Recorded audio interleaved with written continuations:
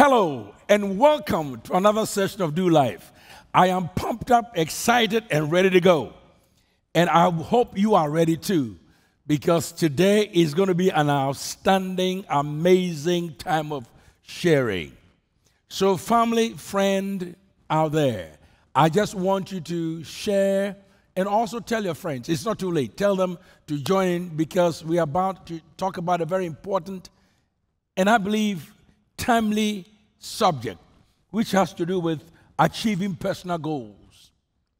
How to achieve personal goals. So call your friends, get on the phone, and just call one or two persons, or just forward the link to them and let them join us, because we want to address this critical matter, achieving personal goals.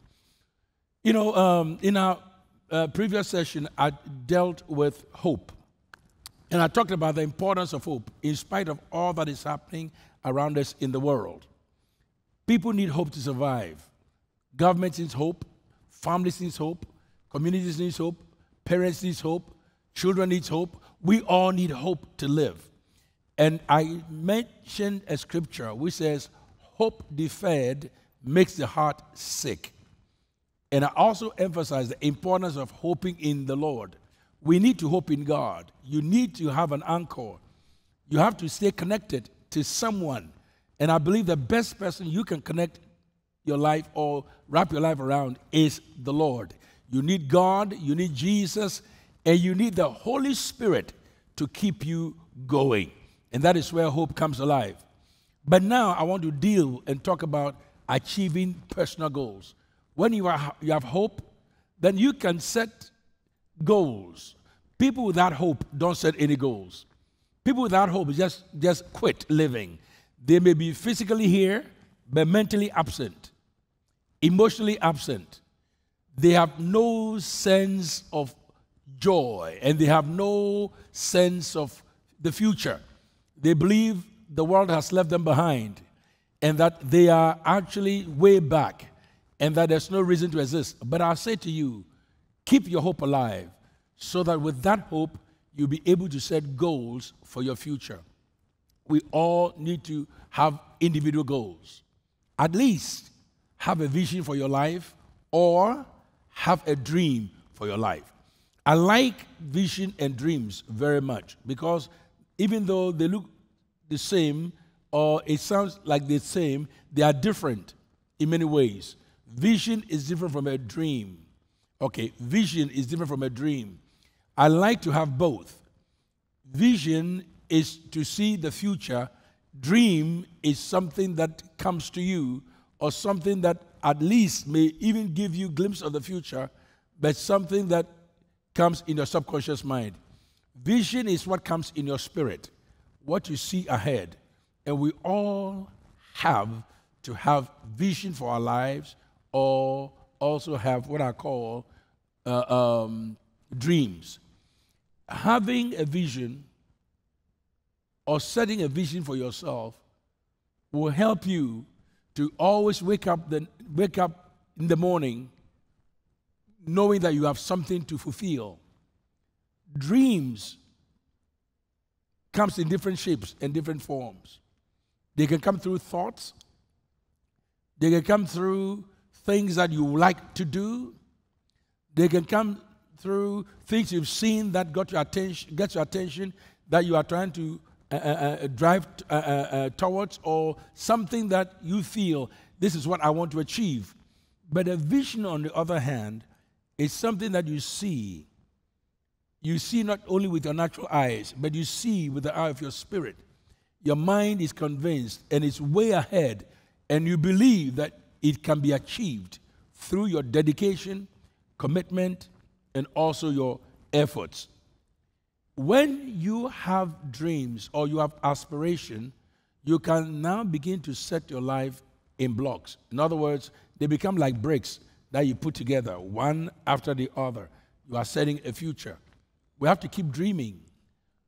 Some of you had experiences that made you felt, or that still makes you feel your dream is dead.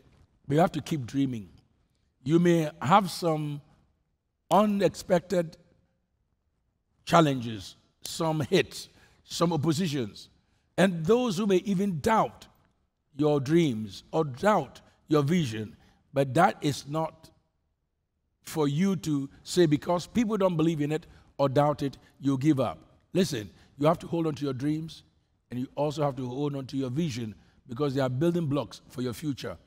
If you dream or when you have a vision, often you may know or feel that the vision is so far out there, and that's what it's meant to be.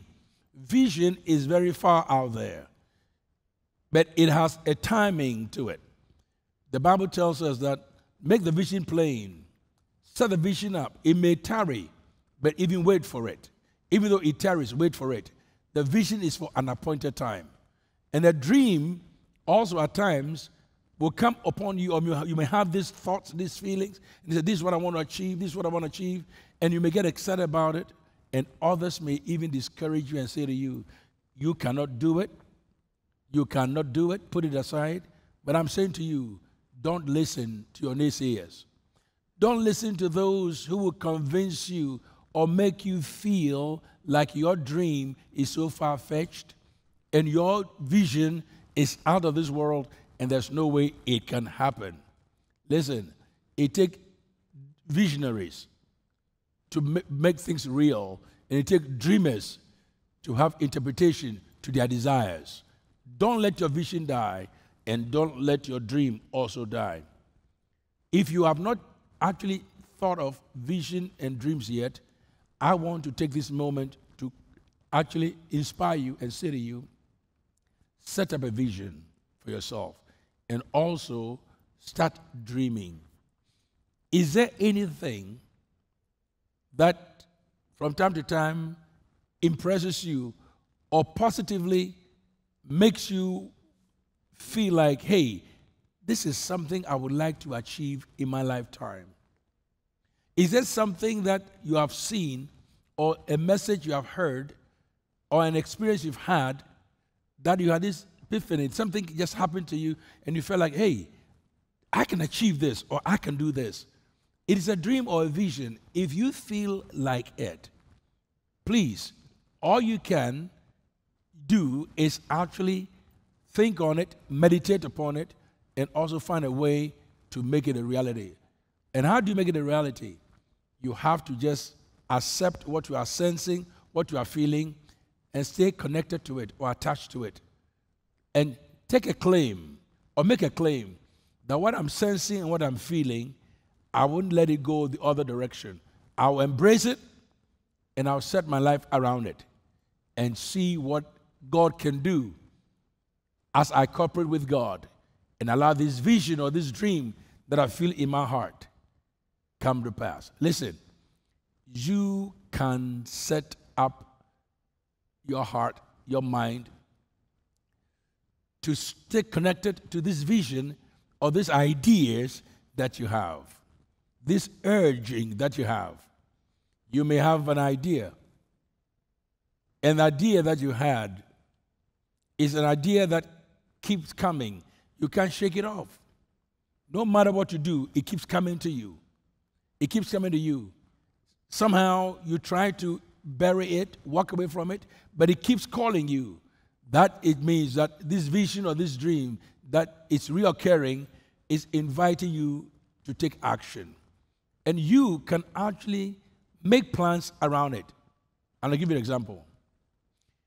If a thought comes to me, and the thought is positive, not negative, a thought that would literally provoke joy in me, but also that will bring peace to me, blessing to me, and also bless others, I'll consider it a positive thing.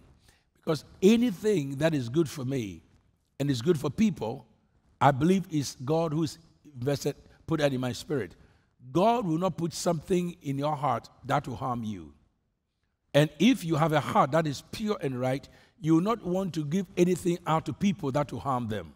So if there's a thought or an idea that comes to you, and that idea keeps you motivated, keeps you excited, and keeps you want to do something to make a difference, but yet it will bring you fulfillment and also change people's lives, at least one person's life or people's life, it is a vision or idea that God has put there. You don't have to let it go. Hold on to it. Pray about it. Ask God to make it plain, and ask God to continue to provoke in you the excitement and lead you towards that vision. Once you feel that in your spirit, remember, your age is no longer a factor. Whether you have experience or not is not a factor. Whether you have means or resources is not a factor. What is important is what you are sensing in your heart, what you are sensing in your spirit, what you are feeling in your gut, your belly, that you can't shake. It keeps waking you, it keeps provoking you, it keeps telling you. I mean, you sleep, you wake up with that thought. You walk, it's in your mind. Anything and everything you do, this thing keeps reoccurring. It means God has put this thing in your spirit and is trying to get your attention and asking you to pray over it, pray over it, pray over it, and marinate it. Marinate, get it completely in your spirit, and make plans how to get this out or how to make this a reality. Now, God may from time to time send you people who will give you different messages or will confirm to you that what you are sensing and feeling is not out there, it's not crazy, and that you've not lost your mind, and that is God.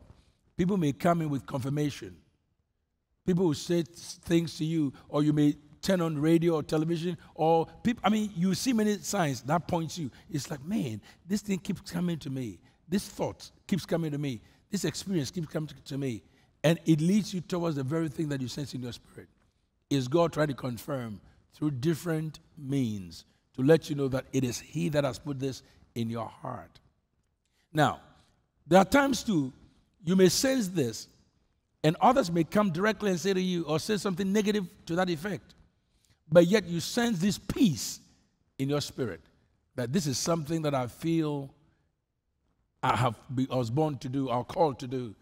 I'm going to pursue it, but I'm going to ask God, I'm going to pray over it and ask God for wisdom and ask God also to confirm it to me and also make sure that God will send me the people a person or people who may come and help me get this vision or this dream out into the open, into reality. No matter what is happening, as I've said earlier, when you have vision, you have dreams. It's a hope that you have that will bring this about. I hope what I'm sensing in my spirit is of God. I hope what I'm feeling in my spirit is of God. And I know this is God who's put this burden in my heart. Because the more I pray about it, the more peace I get. The more I pray about it, the more new ideas come. When you have this aspiration and you set this personal goal for yourself, this is what I want to do. This is what I believe God is calling me to do. I'm setting my mind to it. I'm going to pursue it. God, guide me and direct my path. God will do so. Listen, when you don't have plans for life, you waste your time in life. But when you have plans and you have goals set, then you not only waste time, you will not waste time, but you will live to fulfill something that is so deep inside you. You have to set goals, and you have to believe that if you have a vision or you have this dream in your heart to do something that is bigger than you, don't be concerned about the resource to start with. Just allow the vision to get bigger and pray that God will send you vision helpers, or God will send you those who come and undergird you or support you. Because, you see, vision, once it's completely, or dream, once it's fully realized, God will send resources and support to back you up. There are those who are always chasing for resources before they start a vision. It doesn't work that way. Once you have a vision, you have a dream, and you're praying about it and it's enlarging, there are those who have the pieces to add to your vision or to add to your dream and make it a reality. Don't try to look for resources before you start dreaming or before you start having vision. You have to have a vision, or you have to have a dream, and you have to set goals for it. Now, Lord, this is what I'm trying to do. Within this period, in the next 2 years, I'll spend my time to get as much information that I need. I'll spend much time to learn about this vision. I'll do research, and I'll talk to people, or I'll find out from those who have wisdom, or those who've been this path before. I'll ask questions and see and learn, so that when I started, I'm starting from a place of knowledge and also proper information and also with wisdom. So if you do those things and you set these goals ahead and you keep hoping, I'll tell you this, God will send you helpers. There are what we call destiny helpers, just as there are dream helpers. There are some people God will send specifically to you to help bring your dream or your vision to fruition. So keep dreaming, have vision, but set goals. Set clear goals.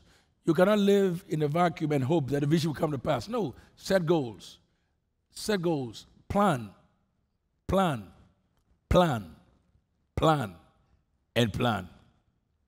Set goals. And how do you set goals? By what? Planning, planning, and planning, and planning, and planning. Because if you plan with this, you plan this goal, you succeed. But if you plan not, then you plan to fail. It is good for you to hope. It's good for you to have this vision or this dream. It's good for you to know that what is before you can be achieved. There is nothing too hard for God. Because once you find out that this is what gives you happiness, satisfaction, and you pull towards it, God would give you some of the things that you didn't even think were possible. God will bring people your path, and God will literally open new doors and opportunities that will help your vision and your dream to come alive. I hope I'm speaking to you, and I hope you are getting something out of this. You have to know that any dream that you have, no matter how big it is, there's always a resource that God will supply to fulfill it. But instead of chasing the supply, chase the vision. Run after it. And God will send people to run behind you, and together this vision will be fulfilled. Keep dreaming. No matter what is happening around you in the world, keep dreaming. No matter how many times you failed in life, keep dreaming. No matter how old you think you are, keep dreaming. In fact, some of you, your best dream days start when you retire. Because now you can focus on one thing. Some of you have to lose your job to make your dreams and your vision a reality. Some of you have to hit rock bottom and be real broke to have your dream and vision come alive. And some of you have to be rejected and abandoned by vision and dream disturbers for you to be isolated and have your dream come alive. There's nothing too hard for God. Always remember that. And know this, that if you dream it and God blessings upon it, there's no way it will fail. You shall succeed. And you will succeed at all costs. Because God never breaks his promise. And those who trust in him shall not be put to shame. So keep dreaming, set up goals, follow the goals, work towards the goals, and know that it will succeed. I hope this little sharing has helped. And I hope you've learned something out of it. But I'll say to you, listen to it again the second and third time. And whilst you're doing so, share this with your loved ones. And just let them hear this message, because it's for you. I thank God for your life, and I say to you, keep dreaming, keep having visions and dreams. Don't think your vision or your dream is too big that it cannot come to pass. Trust God, and God will fulfill your heart's desire. I love you, and I encourage you to keep sharing and also keep doing life with us. The giving structures are there. Come along and support. God bless you. Hey, Life International family. Thanks for watching another Do Life session powered by King Adamtey. We hope that you were blessed by today's discussion and have learned some key principles that you can apply to your everyday life. Join us next Wednesday at 7 p.m. Eastern Standard Time for our next Do Life session. You can join us by visiting our YouTube channel, We're Life International RTP, and if you haven't done so, make sure you subscribe and turn on your post notifications so you don't miss a session. If you're in the Research Triangle Park or the surrounding area, we would love for you to join us on Sunday at 10 a.m. Eastern Standard Time for our worship service. We're located at 5310 South Austin Avenue, Durham, North Carolina, 27713. If you're not able to join us in person, don't worry. You can join us via live stream by visiting lifeinternational.us/DOLifeTV. If you were blessed by today's message, we encourage you to give. Your giving is how we can continue to bring you messages like this on a weekly basis. You can give via text using your mobile device by texting your donation amount to 84321. You can also give online by visiting us at lifeinternational.us/give. Or you can give by scanning the QR code with your mobile device's camera. Thank you for supporting our ministry through giving. We look forward to doing life with you. Have a blessed week. We'll see you next time. Bye.